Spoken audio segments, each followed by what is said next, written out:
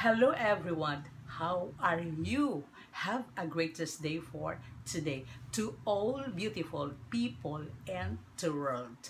Hear about me for I gonna tell you what to do to be beautiful and what is the essence to look beautiful every day. That's it. Let us gonna find out how. Okay, people, don't you know that even poor to the poorest wanted to be beautiful?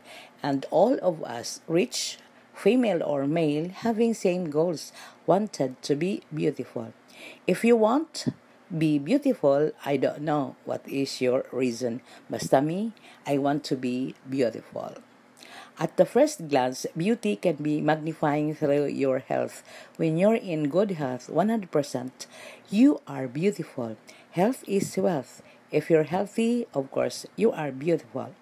To be beautiful every day, at least eat nourishing foods. Your beauty can be seen deeply in your skin. So, to be beautiful ever, first seek ye how to have a perfect skin. Having a flawless skin drives to be beautiful and confidence to go anywhere, especially in business transaction. How to look beautiful naturally. Regularly moisturize your skin. Moisturization is crucial for your hydration. Get beauty sleep. Sleep deep. Sleep deprivation can make you look tired, develops dark circles around your eyes. Drink enough water. Pluck your eyebrows. Exercise regularly. Use sunscreen every day.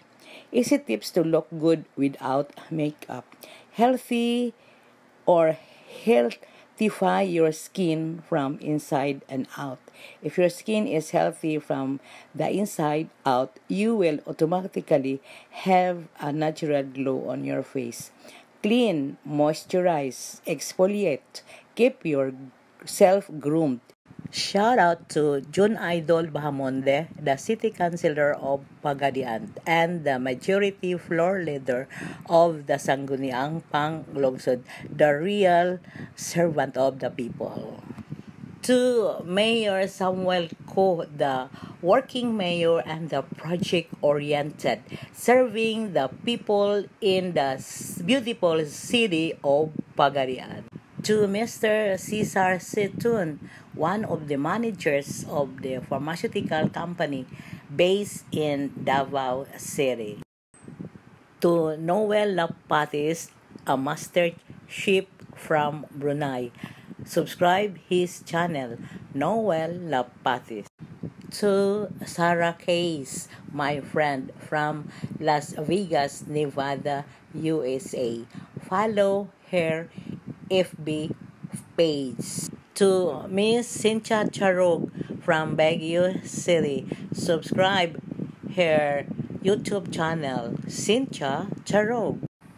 Thank you so much for having me.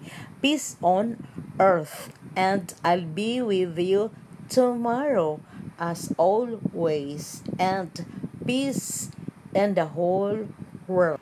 This video is brought to you by Pagadian Gas and Appliance Center and powered by Flaviana Vlogger. If you think I do deserve, watch me at all times.